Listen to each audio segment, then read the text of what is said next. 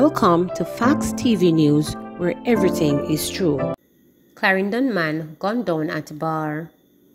Investigators are trying to establish a motive for the murder of 37-year-old Adrian Wright in Clarendon on Tuesday morning. According to the police, Wright has just taken a break from conducting repairs on a motor car that was parked near 19 miles in Sandy Bay.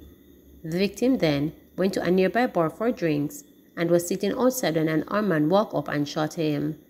When the police arrived on the scene, the victim was found on his side. He appeared to have been shot in his head and upper body. The scene was processed and several spent casing removed. White was confirmed dead at hospital. Investigations are ongoing. Roadblocks hinder JPS crew from addressing St. Thomas outages. The Jamaica Public Service, JPS, says roadblocks in St. Thomas have hampered its effort to address power outages in the parish. In a release on Tuesday, the Light and Power Company said its customers from Portmorant to Colt Hill, including Strokes Hall, Golden Grove, Dalvey and its environs, have been experiencing outages. Access to these areas, however, has been a challenge as residents continue to protest poor road conditions by mounting roadblocks. JPS says it has been trying to restore connection since receiving reports from as early as 11:30 a.m. on Tuesday, September 6, but have been unsuccessful in their efforts. Still, despite the challenges, JPS has sought to assure its customers that as soon as teams are able to gain access, issues of outages in the parish will be addressed, the company said. Jamaica records 2 additional monkeypox cases. Jamaica recorded 2 additional cases of the monkeypox virus in the last 24 hours, bringing the country's virus total to 9. The latest cases come just 5 days after the country reported its 7th case and less than a week after the corporate area recorded its first. Health and Wellness Minister Dr. Christopher Tufton disclosed that the affected people are from St. Elizabeth and St. James and that the cases were locally transmitted. The update came during a statement in the House of Representatives on Tuesday afternoon. Silk Boss faced to report to cops, alternative arrangements made. Dancehall artist Silk Boss did not turn himself into the St. Catharines South Police at midday deadline on Monday. However, the DJ reportedly contacted the cops to make alternative arrangements. On Monday, the artist's real name, Ron Reed, was listed as a person of interest. He had been asked to report to the Portmore Criminal Investigation Branch for questioning. He made contact with us and his lawyer also made contact. The necessary arrangements have been made, Senior Superintendent Christopher Phillips, commanding officer for the St. Catharines South Police, told reporters. The St. Catharines South Police stated that their investigators had taken note of videos circulating on social media which showed Silk Boss being assaulted by masked men. The police said they were also aware of certain documented events and a subsequent interview given by Silk Boss where he reportedly suggested that the perpetrators of the act were from Gulfside in Gregory Park, St. Catherine. In a recent interview with Winfred Williams on Onstage TV, the DJ said he would cooperate if police contacted him. If them contact me, yes. If them ask me question, and me and them would talk, but at the end of the day, me nah go to no police, Silk Boss said during the interview. Silk Boss is known for the singles such as Mankind, Heart to Hurt Me Surgery, and his most recent single Sorry, which was racked up over 700,000 views since it released over the weekend. Gunmen unleashed terror with Bull Bay double murder. When gunshots rang out on Friday night during Jackson's Michael began gathering her family members, frightened by the unknown of what was occurring beyond the walls of her residence in Pleasant View 8 miles. But when she called out to her 50-year-old husband, Lennox Zagis Michael, a carpenter of Evans Lane in Bull Bay St. Andrew community, there was no response. The other relatives present with her 37-year-old daughter, Tafina Thomas, her 2 grandsons, other small children, and her stepdaughter. Smichael, the family breadwinner, had last been seen drinking soup on the veranda. But as Jackson Smichael stared off into the darkness, calling for her husband's return, she saw men attempting to pull the locks off her front door.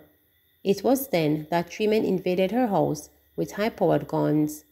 Me run to lock the door, but me couldn't get to lock the door because them reaching upon the veranda already, she exclaimed. Jackson Smichael said she shouted to Thomas to run for his life, but by then it was too late. Her stepdaughter, she said, ran to take cover with the young children in the house under the bed and covered their mouths to muffle any sound they might make. The matriarch said that she and her daughter boyfriend lay flat on the floor. A shot was fired, and through a space of the bottom of the door, they saw Thomas' body on the floor. When me run out, me go out a door, and me see Lennox on the ground out there so. Them lick out Lennox's brain, marrow ground, a grief-stricken Michael reported. The couple was married for 18 years. Jackson Michael told reporters that her husband was no troublemaker.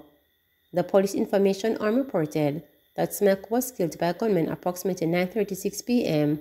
along Rasta Lane in the community. He sustained gunshot wounds to the upper body. Smack was pronounced dead on arrival at hospital, while Thomas succumbed to her injuries. Jackson Thomas said she is scarred by the gruesome image of the bodies of her husband and her daughter bleeding out on the ground. The mother has prepared herself to attend church Sunday morning, but said she had to return home because she was not emotionally strong enough. She believes that the motive for the attack was a long-standing dispute lasting more than 3 years ago. Just last Tuesday, the family received a threat. Them did want kill Tafari long time, and I know them did want kill Tafina, she said of her daughter, who was a shop operator. She also harbors regret for not taking the matter more seriously.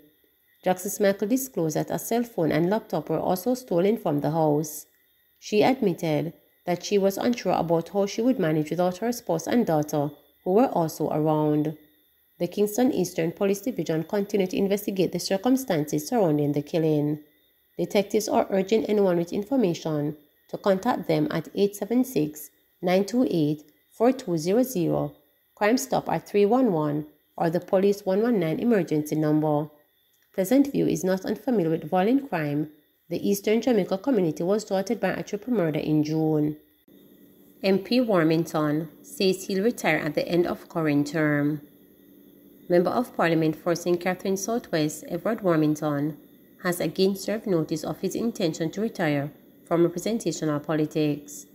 He made a similar announcement at a JLP meeting in September 2019, but ran for office the following year and was re-elected to the House of Representatives. On Tuesday, he told the House that he will not seek re-election at the end of the current term due to end in 2025.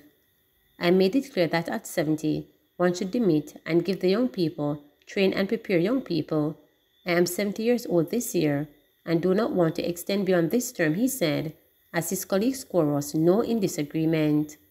Warmington has served his constituency since 2002 and is the minister without portfolio in the Ministry of Economic Growth and Job Creation, with responsibility for works.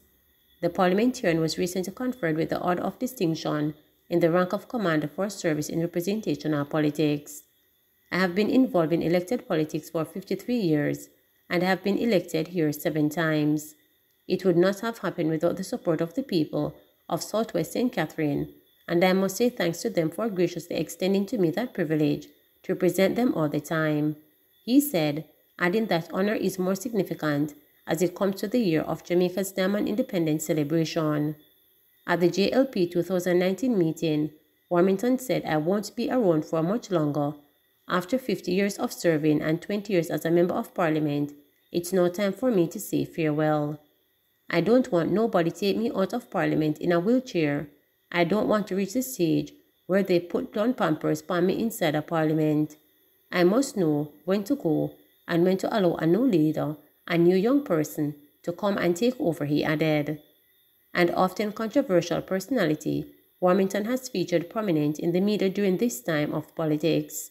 He was relieved of junior ministerial duties by then Prime Minister Bruce Golding in 2011, following an outburst in which he told CVM TV anchorwoman Caroline Brown to go to hell during a live interview.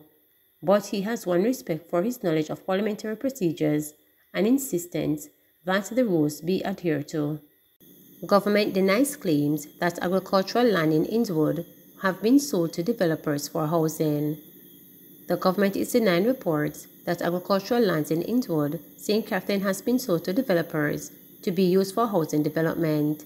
This after the opposition called for full disclosure on the alleged sale and repurposing of the lands in question. In a release on September 5th, The Office of the Prime Minister said Cabinet received a preliminary briefing from Sugar Company of Jamaica Holdings Limited and the National Environment and Planning Agency NEPA on the lands. It noted that there has been no sale of the Innswood lands and the government has not made any decision to sell the lands in question.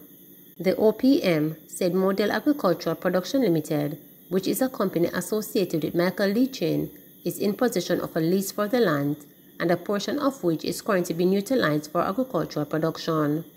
The government noted that other entities associated with Mr. Lee Chin have expressed an interest in purchasing a portion of the lands and have advised that they wish to use those portions of lands for housing. It says the condition of the lease restricts the use of lands for agricultural purposes only.